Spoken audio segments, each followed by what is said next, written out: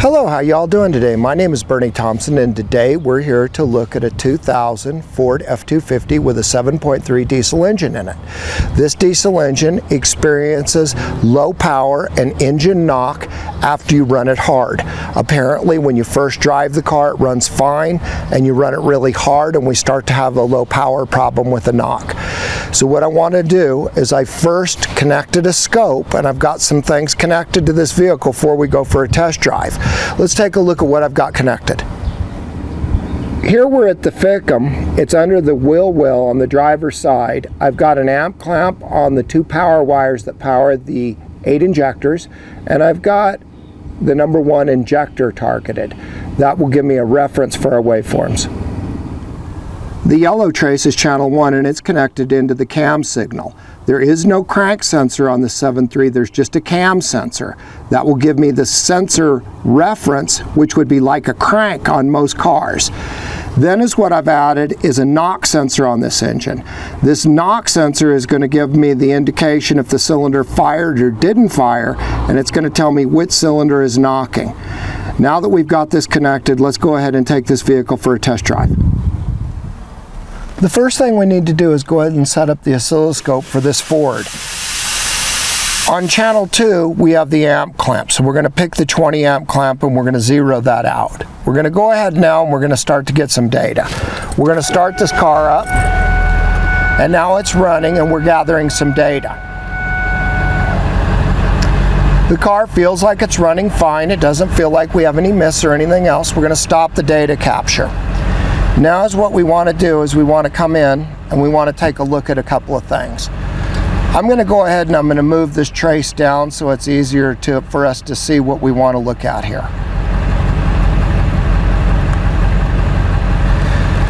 So now I'm going to get the zoom window and we're going to come in, we're going to zoom in. Now we're going to also turn off the knock sensor for right now. So this is the number 1 injector. So let's go ahead and just zoom on that right here. So the yellow trace is our cam signal. Now I want you to notice that I have an opening at the top and I'm closed during the indexing point. And on this indexing I'm high, and then on this indexing I'm low. So this is one fire cycle and this is trigger to trigger. So I want to go get my triggers, and basically I want to bring those over. And we want to put those on my injector fire, and I can see that injector fire down underneath there. That's the current. Let me show you. The red here is the amp clamp. So this is the current going to fire each injector, and we can see all the injectors are firing and they're all pulling about the same current. Now, when I put these up, do you see how those are in the troughs of each one of these? That's the target point that the computer is programmed to fire these. Now, one of the things I want you guys to be really careful of on these 7.3s, the cam signal, the magnetic intensity gets bad on these, and it makes these fire in the wrong place. So it will look like they're still in the troughs. It looks right on the cam. But the cam, where it made that magnetic change and it changed the voltage, is now not in a relation to the engine. It's out of relation. And these engines will run really bad, and they can knock too. I've seen sides get shut down, so I'm really worried about the knock sensor, and it's really hard to see. So the way I'm going to find that is I'm going to put a grid down on these. Now the grid should hit every one of these injectors. Now when the grid doesn't hit the injectors, we have a problem. So we want to go ahead and we want to get 8 on our pick here.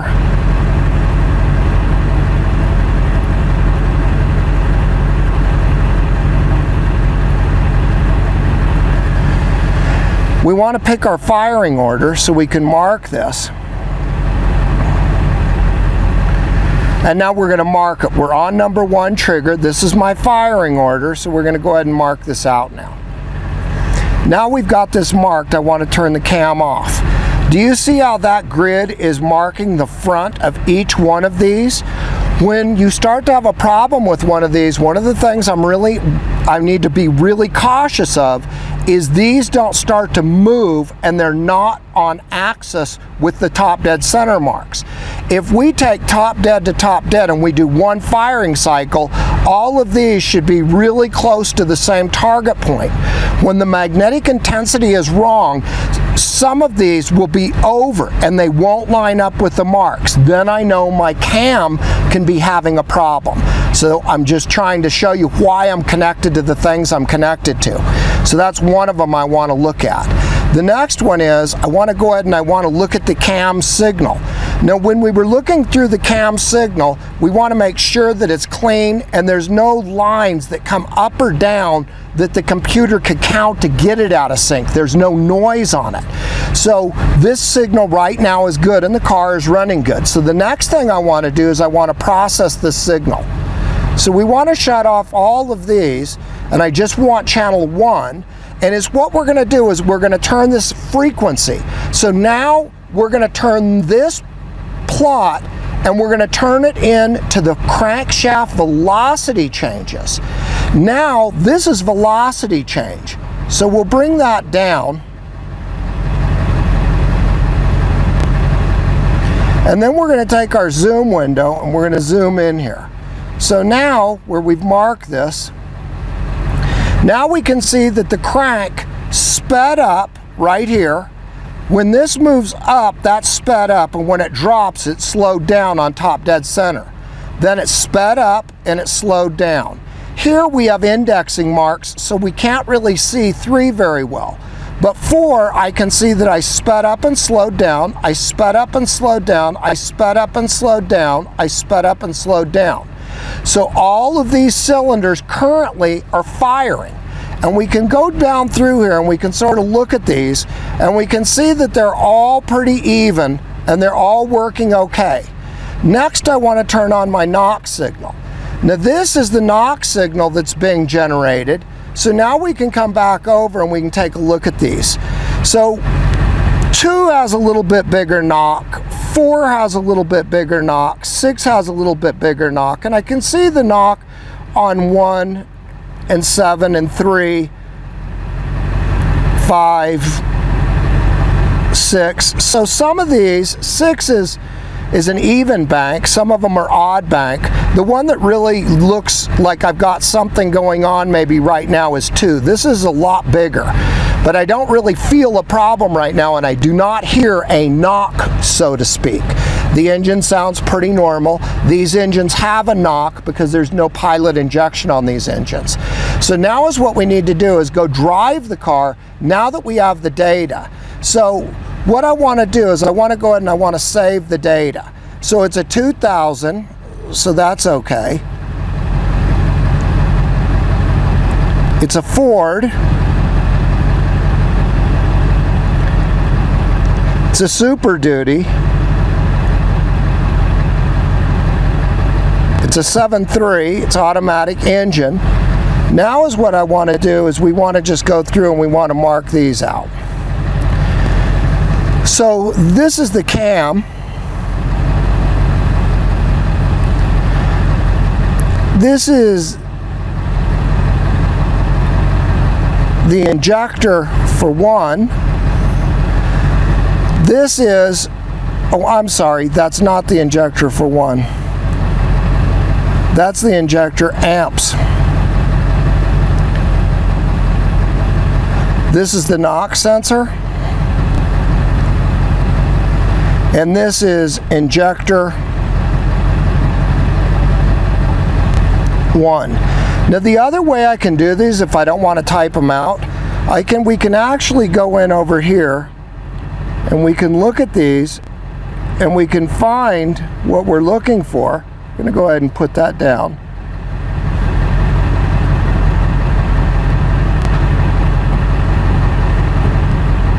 Fuel injector number 1. So that's all marked in there too, whichever way. This is an unknown waveform right now because I'm not sure what's going on. I mean, right now what we see is good, but we'll leave that as unknown. But we could put known, good, unknown, or bad. But right now it's unknown. And we're going to go ahead and save that data so we could recall that data after if we need to go back and we need to look at it. It's always good to save your data. So now that data has been saved, we want to go ahead and we want to start this. And what we're going to do now is we're going to go drive it. So let's take this thing on a test drive and see what we get. Okay, so we're on our test drive and the car's running relatively well. I really don't feel anything wrong with it. It doesn't feel low powered or missing, but I haven't really gotten in on it. And you got to really get into it, the shop says. You got to go wide open and you got to pull for a while before the problem happens. They say it feels like it's just running out of fuel. So we're going to get up here and we'll get in a place where we can get into it, and then we'll get some data from this thing. Got a lot of construction going on here, but we want to go ahead and we're going to load this thing. So the turbo's spooled, it's pulling pretty good. It started to feel like it's nosing over. It started to misfire right there. Real light, but I can feel it. So we want to go up here. Yeah, it definitely has quite a loss of power right now. So what I want to do now is we want to take a look at the data.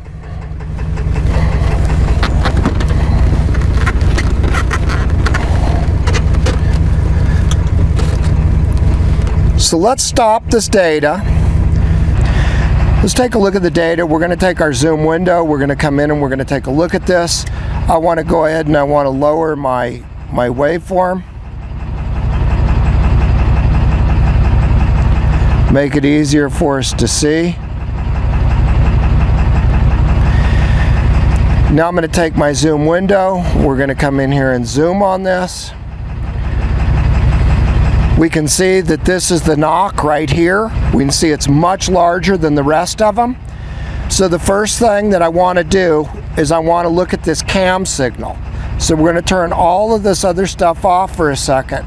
And now we're going to come back through here and we want to just look at this. And what I want to make sure is there's no lines coming up that the computer could count as an edge. Usually if I've got a line in any kind of cam or crank that goes more than half a volt, I start to become worried. By a volt, I'm really worried about the noise. So here we've got a real clean signal, and I definitely don't see an issue here. So this looks okay. And the car is missing right now, so I'm not worried about that. So I want to go ahead and we want to turn on our targets. And we can see our targets in here. And once again, these guys are sitting in the valleys, right? Where they should sit. And all of them are targeted.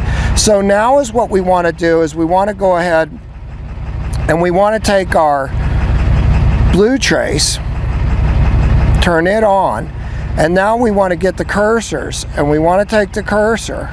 Well, we need to move the panhand over here. So we got fire cycle to fire cycle. We're going to get the cursor and we're going to come put it on the injector, and on the injector shut this off so we can better target the front edge. So what I'm trying to do here is I'm trying to be right on that front edge of where the injector started. Now what I want to do is I want to go ahead and we want to mark this. We still have our firing order. 1 is the target. So now we can see that 8 is the knock. So 8's the knock here. And you can clearly see that 8 is the one that's got the problem. So number 8 injector is the one that's leaking, and that's what's causing the problem. So now what I want to do is I want to take this cam and we want to modify that waveform. I'm going to turn these off like we had, just one, and we're going to go ahead and mark this, and then we're going to bring this down. Get the zoom window right in here where we were just looking. And we can see that 1 fired. Do you see how 1 sped up and then it slowed down, and then it slowed way down, and 2 missed. 7 fired. You see how the crank started to go faster? Now 4 fired. Do you see how it went faster and it came down? 5 fired. 6 didn't fire. Now 8 fired. Do you see how 8 came up? Let's turn this off. Do you see how 8 came up? But 8 has a problem there. So 8 sort of slowed down because of the leak. The crank actually slowed down more than it should have, and then over here it started to rise. Do you see how this guy fired close to top dead center and accelerated? Do you see how that didn't happen over here? We're going to turn this off again. Do you see how the crank didn't fire right away? See how this one sped up? And do you see how this one sped up right away? Do you see how the crank slowed down and then it went? That's because that injector is leaking fuel into the cylinder. And when it leaks fuel into the cylinder, it knocks. Now, the one thing you guys got to remember with a diesel, you don't pre-ignite fuel because there's no fuel in the cylinder. The only way you can get pre-ignition is if you get fuel in the cylinder. The point of ignition is the point where the injector opens and I start to burn the fuel, and then I have combustion phase on a diesel. Well, this has got early combustion because I've got that injector starts to leak. When you put these under heavy power, the injector tip is getting very hot and it stops seating, and I have a little bit of diesel getting into the combustion chamber. Now, when the piston comes up, the majority of your force or the pressure is made in the last 30 degrees of rotation. So you still don't have enough heat to fire the fuel on its own until the compression builds high enough.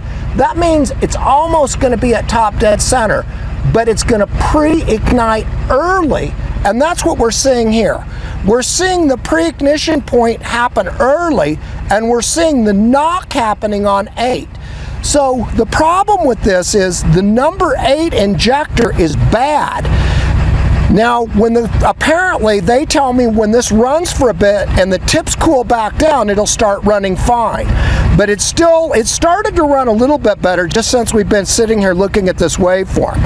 But this is a problem, and we can see where each one of these, do you see how I get a rise and I get a rise and a rise and a rise and a rise and a rise?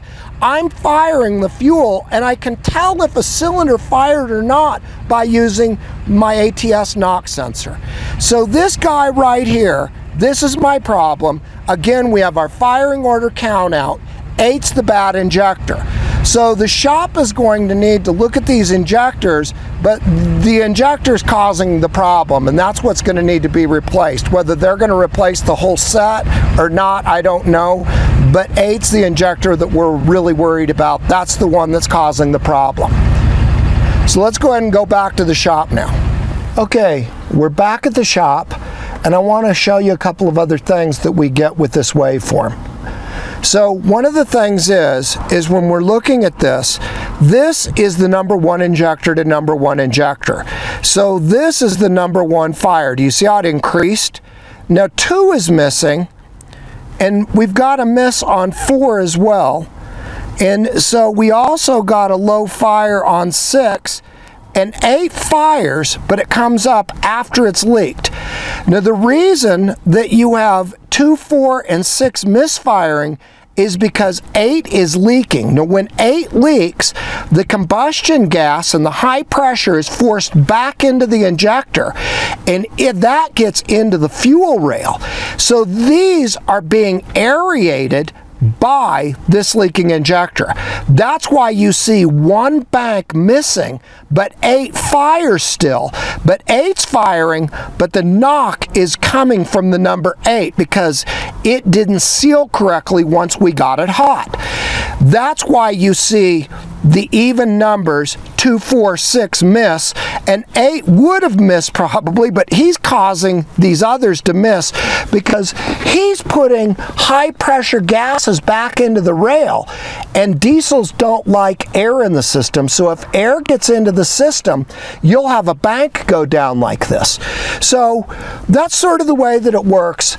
The knock sensor, I've been using this for a long time, guys, and on these diesels, it's a really powerful tool because I can also zoom in and I can look at these others to see if one of them might not have fired or if I've got a knock like this. So we're going to turn this truck back over to the shop, and hopefully you guys can start to use some of the technology like the crank velocity changes and the knock sensor, and you'll have good troubleshooting in your bass.